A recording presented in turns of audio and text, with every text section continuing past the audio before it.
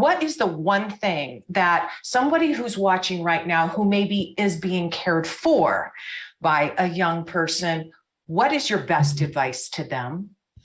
Tell that young person that you want them to have a life. Tell that young person that you're going to accept help, whether it's somebody coming in the home to help you, whether you're using your insurance or private dollars.